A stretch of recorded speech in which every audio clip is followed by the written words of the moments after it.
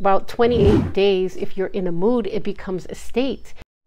So if you don't want to be tapping into the state, the mood of depression, and then make it your state, or the mood of negativity and make it your state, right? God calls you to a higher place. Hello, and thank you for joining me.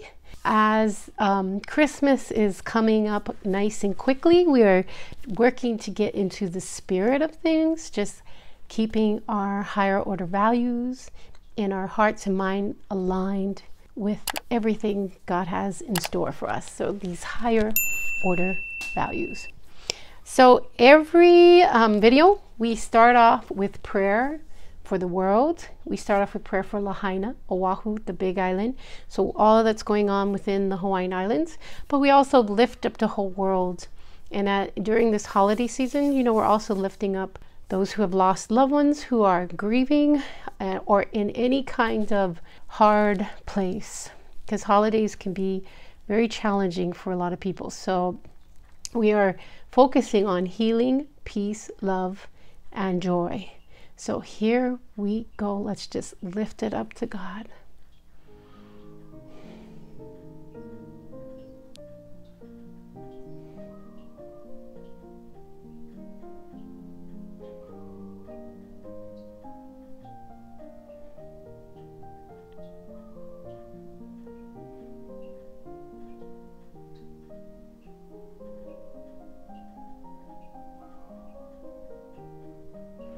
Okay, we just lift all our prayers up to God, and we release our cares to God, for He cares for us. And we're going to pick up where we left off with Neville Goddard's At Your Command. And Neville has a lot of very sometimes challenging ideas. We are not challenging the historical Bible, God's Word. He's helping to look at it in a different metaphysical and psychological way that may help you to exit the lands of Egypt you may be in and walking into the promised land boldly. So we're going to pick up where we left off. Okay, so where we left off last, he was talking about Cap's feeling, that the feeling was critical. You need to feel the quality of the consciousness, and you need to feel yourself to be it. So moving on, you are healed from your problem when you touch the solution of it. Solution orientated, right? So who touched me? For I perceive virtue has gone out of me. Yes, the day you touch the being within you, feeling yourself to be cured, feeling yourself to be healed, virtues will come out of your very self and solidify themselves in your world as healings. And for me, Jesus is the way, the truth, the life. He is the door to embodying this feeling. Every teaching that Jesus did, He showed us how we can do these things, and how we can come into communion with the Father, and how we can allow the Holy Spirit to counsel us. So, you know, I may have a little different take on Neville's work, but here we go. So it is said, you believe in God, believe also in me, for I am He. Have the faith of God, right? God is not double-minded, very straightforward. He made Himself one with God and found it not robbery to do the works of God. So yes, Jesus was the human form of God, right? Come down to show us the way, the truth, the light. The crucifixion, all these things, Jesus showed us that we can have victory over death through Him. So go you and do likewise. Okay, we are encouraged to glorify God through following the gifts that He's given us. You know, tithing our gifts of joy, tithing our gifts of service. So dreams, goals, visions, purposes, acts of service, all these things glorify God. So go you and do likewise. Yes, begin to believe your awareness, your conscious of being to be the awareness of God within you. So claim for yourself all the attributes that you have hereunto given an external God, and you will begin to express these claims. So Neville was trying to help us to see that you don't want to keep putting it out there out on God, but to realize that we're not the big God, but God lives within us. And so when we have that knowing that God lives in this temple, we cannot harm this temple. But we also, with great power comes great responsibility. With great intelligence comes great responsibility. With great gifting comes great responsibility. We are to pick up our responsibility and give our best to life. And in so doing, we glorify God. So claim for yourself all the attributes that you have hereunto given to an external God, and you will begin to express these claims. For I am not a God afar off. I am nearer than your hands and feet, the breath, yeah? Nearer than your very breathing. I am your awareness of being. And God is not aware of us being crap. He's not aware of us being, he is aware of us being solution orientated. He is aware of us being in our higher order values. He is aware, he's our protection, our shield, and the way. So I am that in which all that I ever shall be aware of being shall begin and end. For before the world was, I am. And when the world shall cease to be, I am. Before Abraham was, I am. This I am is your awareness. So I remember I was going to this class once, and it was on healing. And one of the speakers was a Buddhist teacher.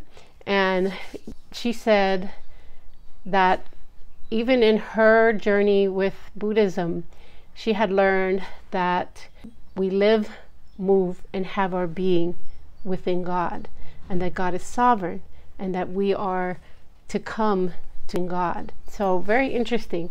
Anyway, except the Lord build the house, they labor in vain that build it. Okay, so we need God's help. The Lord being your consciousness, except that which you seek is first established in your consciousness, you will labor in vain to find it. So the mind, the Bible says, renew our mind. When our mind is in that higher consciousness, we will not be laboring in vain. We will be able to find it. So all things must begin and end in consciousness. And that's why we want to protect our mind. We don't want to do things to destroy our mind through foods, chemicals, drugs, alcohol, negative thoughts, right? We want to, Dr. B. Serious and Dr. Rui Ryburn, said that about 28 days, if you're in a mood, it becomes a state. So if you don't want to be tapping into the state, the mood of depression and then make it your state, or the mood of negativity and make it your state, right? God calls you to a higher place. So blessed indeed is the man that trusteth in himself. For man's faith in God will ever be measured by his confidence in himself. You believe in God, believe also in me. Put not your trust in men, for men but reflect the being that you are, and can only bring to you or do unto you that which you have first done unto yourself.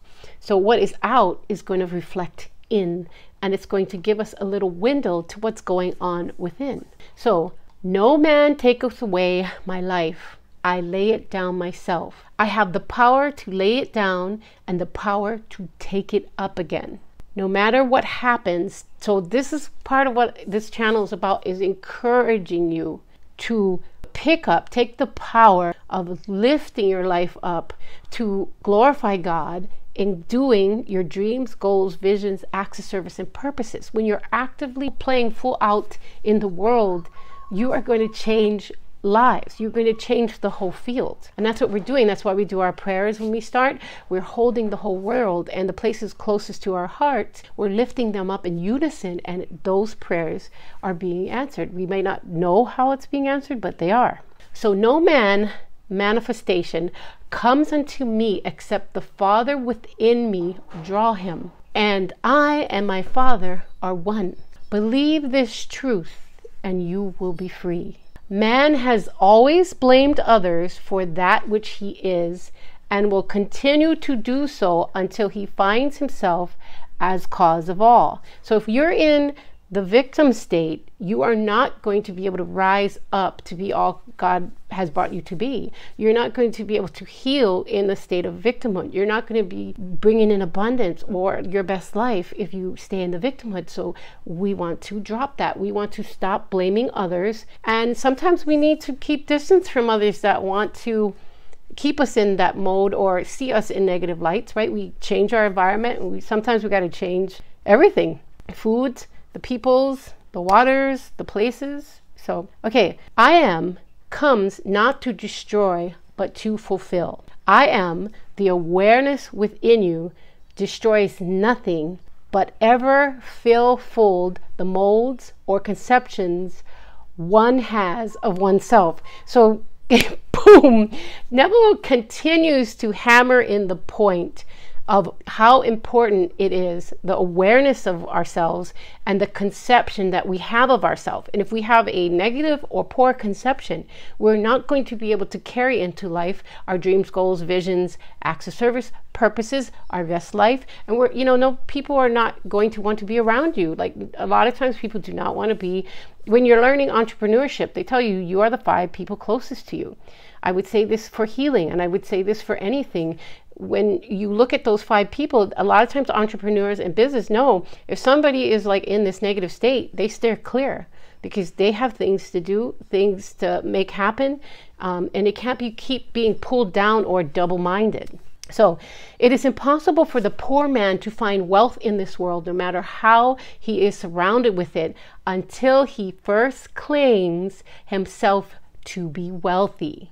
So the mindset, the consciousness, but must be aware of wealth for us to bring in wealth. For signs follow, they do not precede. Okay, Neville, again, he's like this layered cake, and the sweeter it gets. Okay, he's saying this again, signs follow, they do not precede, right? So the consciousness, the mindset must be there first. And also we know from the Heart Math Institute how important the heart is. The heart field is bigger. Like it's larger than the mind, but we're focusing on our consciousness, our mindset, and we're also caveating that you want to make sure your heart is cleansed and open and radiating at love and above, or at least compassion. So to constantly kick and complain against the limitations of poverty while remaining poor in consciousness is to play the fool's game. The other thing I would like to know is, as we kick and complain about limitations of poverty, it is taking precious time away for us to take action to actually change that poverty mindset, to change that situation. So we want to get that elbow grease out. We're not afraid to put in the time, to put in the work, to whatever word you want to put it in. I'm not afraid. The word work is not scary to me.